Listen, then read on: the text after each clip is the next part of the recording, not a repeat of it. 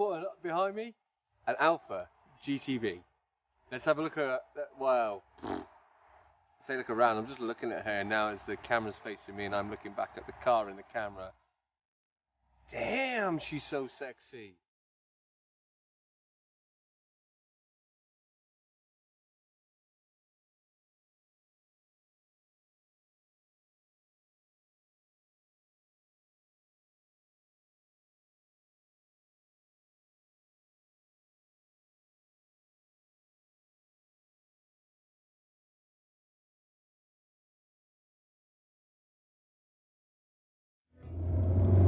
So this is an Alfa Romeo GTV, 1997, phase 1, 3 phases of the car, built between 95 and 2005. So here I go on a whole, I learned a lot and did a lot of research and throw it all your way so you know what you're looking at. I wanted the 2-litre twin spark. And I know what everybody's going to say, then why did you want the twin spark, etc, etc. But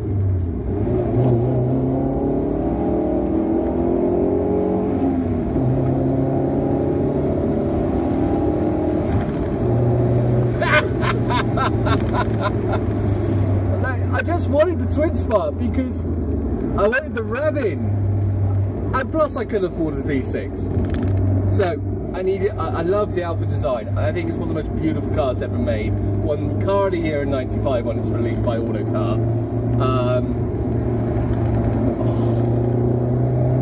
Oh baby, turn it into the corner.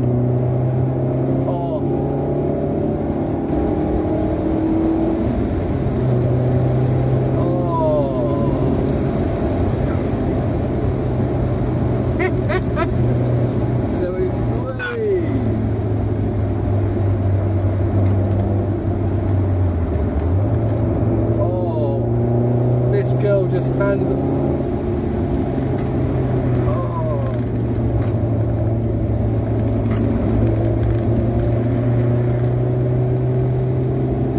Oh, anyway. Oh, sugar me with an I and a T on the end. I love this car. So yeah, I wanted the 2-litre twin spark because I couldn't afford it because I didn't have the dollar. I want the dollar for the V6. But that said, a lot of research went into this. About 20 minutes on Wikipedia, and then about another 20 minutes on Autocar.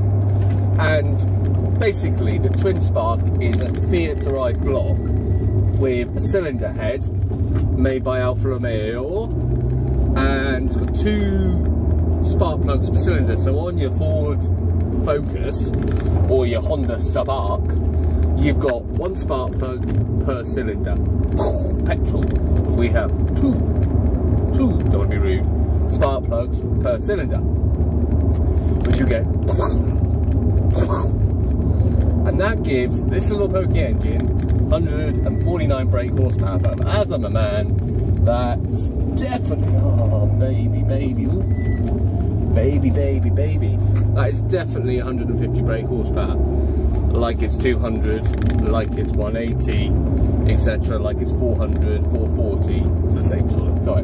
Anyway, so I wanted one, and this one I got.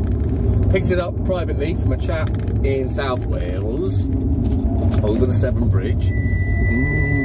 You know, the part where you have to pay to get in the country. Oh. You have to pay to get in the country, but they let you out free of charge. Yeah, take that, immigration. Anyway. And I went over there, bought the car. I love the car, I love the colour, I love the driving position, I love the interior. I wanted one that was reasonably good mileage. This one's done 65,000 miles. Paid £1,000 UK. Don't know what that is in dollars. Should imagine $1,400. Don't know what that is in euros. Just something, because that's changing daily at the moment. Some euros. And I wanted this with this interior. This interior designed by Momo. You know, the guys who do your steering wheels, do your wheels or your rims. And you know, it's got the Momo leather. It's got the great driving position. I'm looking at this beautiful Alfa steering wheel. I love the gear change, I love the engine, I love everything about it really. I love the visibility. Well, the visibility is not great at the back, but I also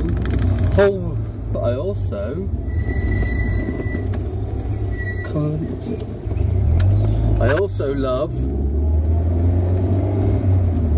the driving position. I love the comfort. The seats are so comfy. I love the ride quality. But being a used car purchase, there are some wrong ones. There's some faults with this bad boy. And quickly remember, wind coming through here. I got wind coming through here. Ooh, nice houses. I got wind coming through here. Up here, the window doesn't sit correctly. The windscreen motor moans as it goes up and down. I've got a door sill on this side, which means sometimes the door doesn't shut properly. Let's come away. I've got an airbag warning light. I've got air conditioning that doesn't work. I've got 1, 2, 3, 4. There you go. I've got, whoa, mega. And what am I going? Right, left, maybe? I think I'm going right. No, I'm not. I'm going left. Right, good opportunity, guys. No, I'm not going right. I'm going... I really don't know where I'm going here. Turn it off. I've got aircon that doesn't work, have I mentioned that? So yeah, the GTV. Oh, I do like Mercs, but not as much as I like. Ah yes, I know where I am. Oh, it needs a proper good service. And what I mean by a proper good service, every single general wear and tear part you can think of needs to be replaced from a mechanical point of view. So I need discs and pads, I need all new sparks, I need full oil, filter, air filter, I need belts. There are 2 belts on the twin spark engine, a balance shaft belt and your cam belt, so they need to be done. But hey, it was £1,000 well spent. So now I'm just going through countryside suburbia, hoping I can get the hell out of this little village I'm in. Or is it town? No, it's definitely a village. But yeah, I've got 2 cracking dials, I've got 3 smaller dials down here, got a good gear stick. My fuel economy, if you buy a £1,000 car and you're worried about fuel economy, go buy a £9 Fiat Panda and get free tax and get 70 miles to the gallon. Seriously folks, this one, good garage, this one will get you about 30 mpg. I mean, that's just an average. I say that because in my head everything's 30 mpg, everything. I've got a V8 M-Class, 30 mpg. I got a Fiat V8, I got a TDB6 Range Rover X5, 2.9 litre diesel auto, 30 mpg. I got a McLaren F1, 30 mpg, sir. Now the handling, I'm going around this roundabout, I'll go around twice.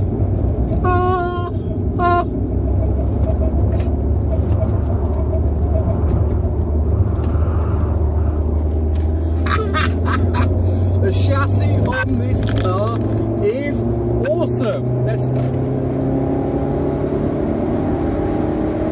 5,000, 5.5, 6,000.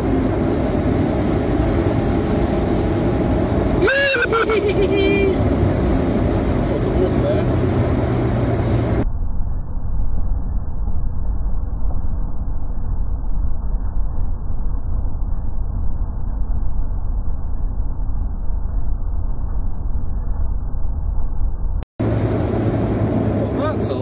I don't know if that picked it up in the film, but a horse on the side of the road, look like one of those show horses. So this is a cracking GT car. It's a 2+2, meaning you've got 2 seats in the back, which you can pretty much fit my 3-year-old daughter in. On either side, 2 seats, there's no third seat in the back. And that's about it. Your boot space is rubbish. I've got to do it. Here we go, Jet.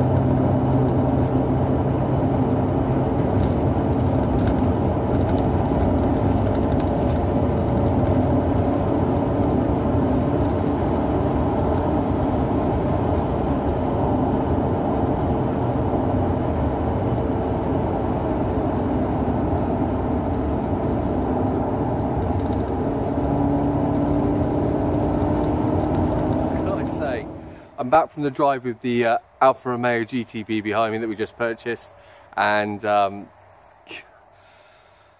God, I think I'm just one lucky man. Let's see if I can try and get it into shot a little bit better. There you go. Yeah, she is pretty. So anyway, yeah, I'm back from the drive with the Alfa GTV. I hope you enjoyed it. If you like the video, thumbs up, and then touch wood, I can do some more and get some more uploaded. But yeah, look at it, the Alfa GTV.